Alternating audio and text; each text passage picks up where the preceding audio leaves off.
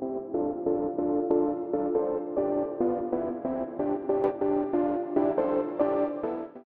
there. In this video, I'm going to take a look at calculating the Soil Adjusted Vegetation Index, or SAVI, using Sentinel-2 satellite imagery in QGIS.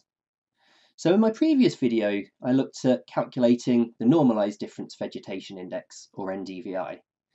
And this is a widely used metric for looking at vegetation development and vegetation health.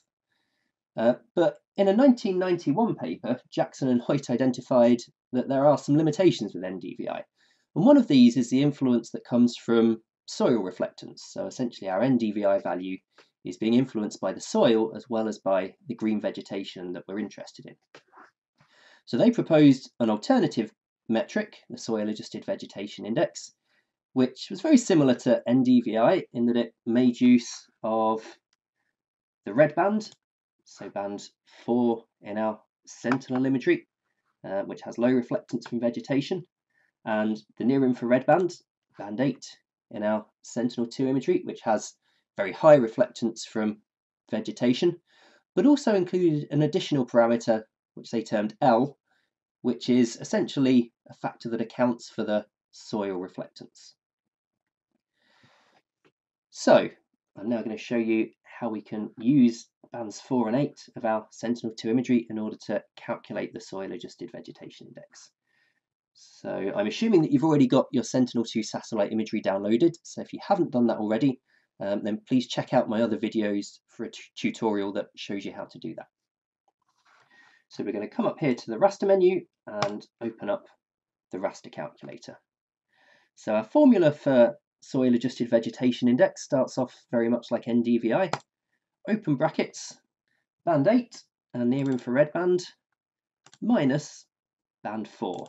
Our red band, close brackets, then divided by, open brackets, band 8, near infrared again, plus band 4, our red band, but this time we're also going to add L, our factor for accounting for soil brightness.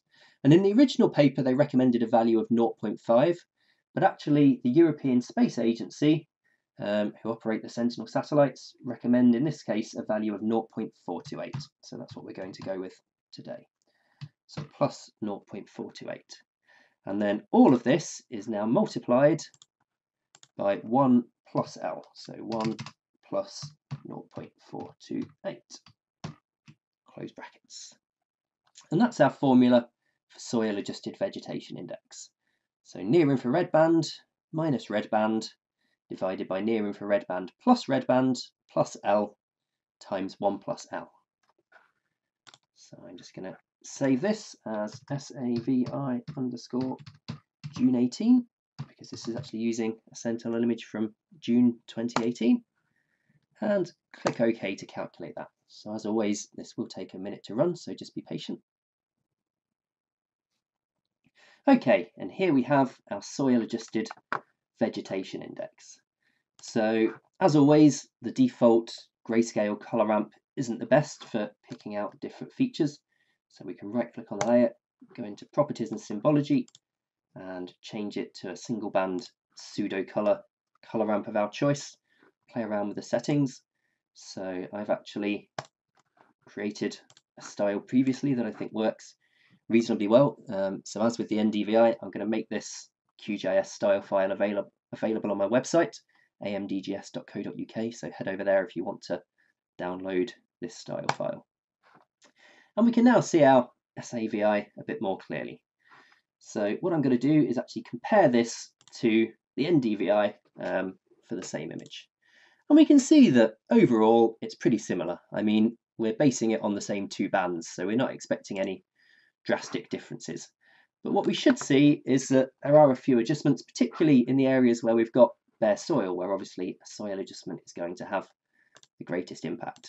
And in some areas we should see that we have slightly greater contrast, we're picking up greater variations. So this is quite a good example just down here. If I put on, this is the NDVI, it kind of saturates out at the lowest values. But actually with the SAVI we can actually pick up slightly more variation within this area. So there you go. That's how to calculate the soil adjusted vegetation index. Now it's worth noting that there is a school of thought that says using a single value for our soil adjustment factor L isn't the best way to go, and that actually we should calculate it empirically on a case-by-case basis. And there is actually another paper with some of the same authors that calculates a modified soil adjusted vegetation index that does just that. It uses some other factors in order to actually calculate our value for L on a case-by-case basis. And I will be covering that along with a number of other vegetation indices in my future videos. So please subscribe and check back if you want to see those. Thanks a lot.